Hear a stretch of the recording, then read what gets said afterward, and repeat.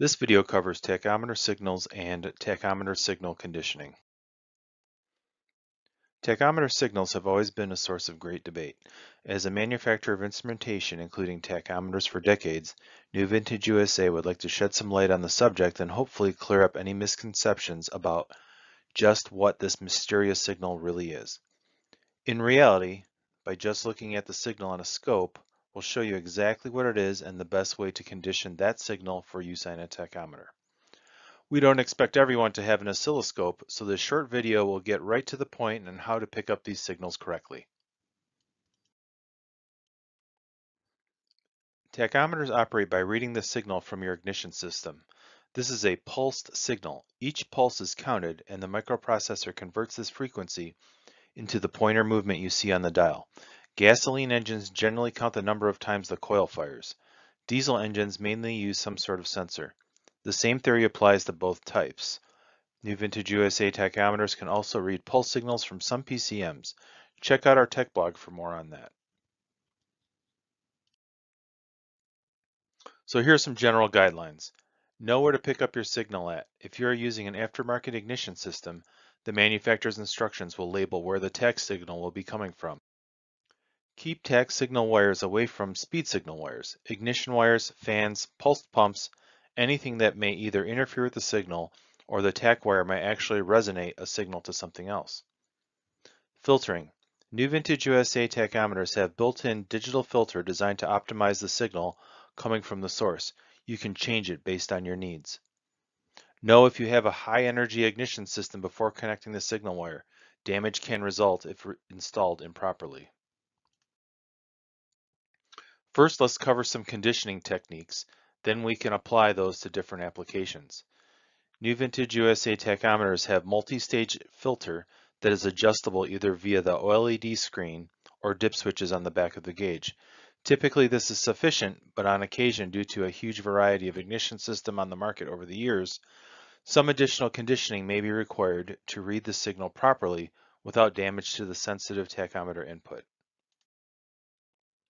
We include a 1000 ohm resistor on the tachometer card with every New Vintage USA tach sold. This is used in applications where the tach signal energy may be uncontrolled and a high voltage spike will cause damage to the tachometer.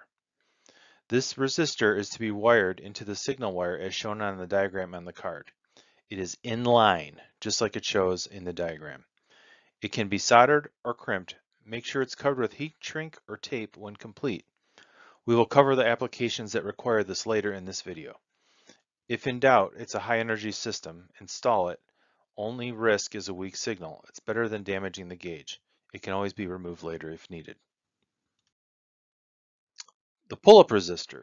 This is used in applications like the GM PCM tach signal. It converts the tachometer open collector signal, which is a ground to nothing, to a Hall effect signal, which is positive and negative. It installs with one side on the power, the other side on the tach signal wire. It can be crimped or soldered and then covered. And it's also shown on the booklet and on the card. The resistor is a 10,000 ohm, 1/4 watt resistor. We will cover this in a little bit more detail later in this video. Okay, let's go over some tach wiring schemes. Shown at right is a traditional coil distributor setup. The distributor can be points or electronic. In general, no need for the 1000 ohm resistor to be installed, unless you're using a Pertronix, anything in the setup, you're using any type of high performance coil, you have removed the ballast resistor, then you should use the 1000 ohm resistor in line as it's shown on the card. The HEI distributor is a nice compact unit that incorporates the coil right in the distributor. Most HEI setups after 1976 are fully electronic and have a tach output terminal on the side of the housing. This should be a 12-volt square wave signal and is excellent for tachometers. However, recently we have seen a large amount of new units with high discharge signals which can damage the tachometers. We would recommend when you're first installing it to install the 1K resistor in line just in case. You can always remove it later if needed. It should not be required, however, this is based on our experience over the years. The CDI, or MSD box, as it's commonly called, this is probably the most popular ignition system setup for aftermarket ignitions. The MSD box is a multiple spark discharge system, or MSD, which can generate up to 60,000 sparks or pulses per spark plug firing. Every system like this has a tach output right on the box. It's either a 12 volt or 5 volt square wave signal designed to be clean for a tach to read. Notice the box has power and ground going to the coil. This creates a high voltage feedback that will damage the tachometer input. This is exactly why a separate output is used.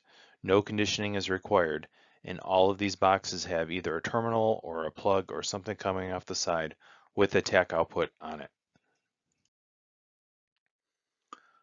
This is a coil on plug. In most popular setups, you'll be able to take the tach signal directly from the PCM. In those instances where you cannot, the signal can be picked up from the negative side of the coil.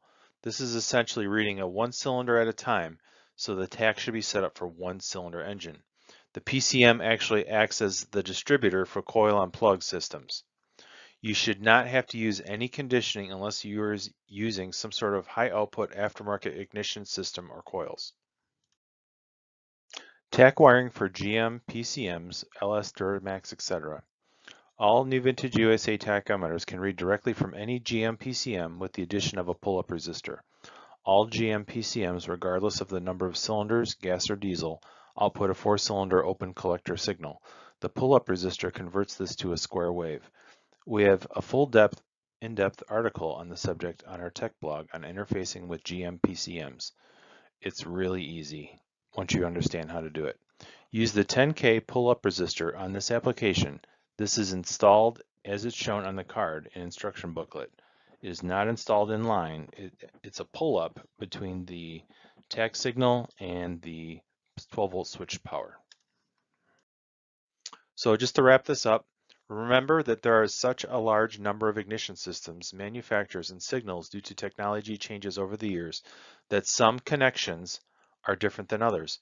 In order to successfully read a tach signal, you will need to know what type of system and components you have, where you will be picking up the signal from. Based on those above conditions covered in this video, what type, if any, conditioning is required. Make sure to set your cylinder settings as well. It's not always the number of cylinders in the engine. And if you have any other further questions, feel free to get with us on this subject or any other. You can email us at service@newvintageusa.com, call us at 248-850-5482, or you can message us on Facebook or Instagram. Thanks for watching.